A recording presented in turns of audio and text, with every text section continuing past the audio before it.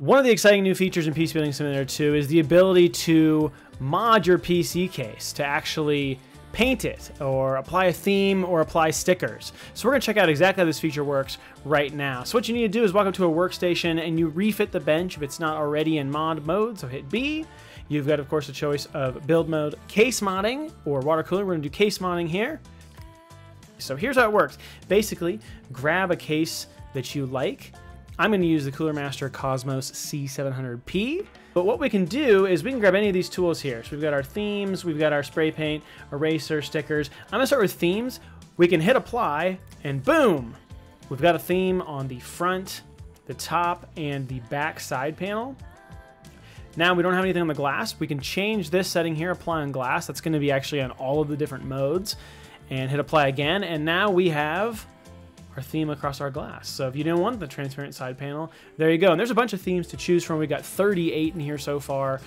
So all sorts of things. We've got cool patterns. We've got cheetah print. We've got camo. There's gummy bears. What else? You know, everything you could ever want. This looks like a bowling ball. So that's themes. Now stickers. Now of course you could use this theme as the base, and then you could paint over it, you could apply stickers over it, or you could just clear it all out. So if we go back to theme and we hit clear, we're back to a clear case. So you can decide what you want to do. You can use the themes as a good starting point, or you can just start from scratch. So let's say we start from scratch and we want to let people know that we're using thermal paste on our computer, which I would really recommend that you do. Again, we have the apply on glass on there, so we can do it. If we turn it off, we aren't able to do that.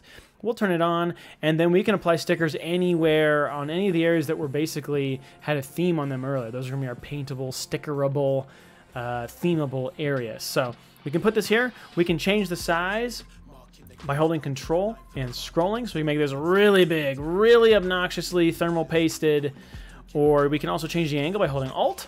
We can turn that around. We can just, you know, just stick that right there. So we'll stick that there. You know, we can throw one of these up here. We're really letting people know. It's also going to be liquid cooled. Now, of course, you can do this on just the case, or you can do it on a fully built computer.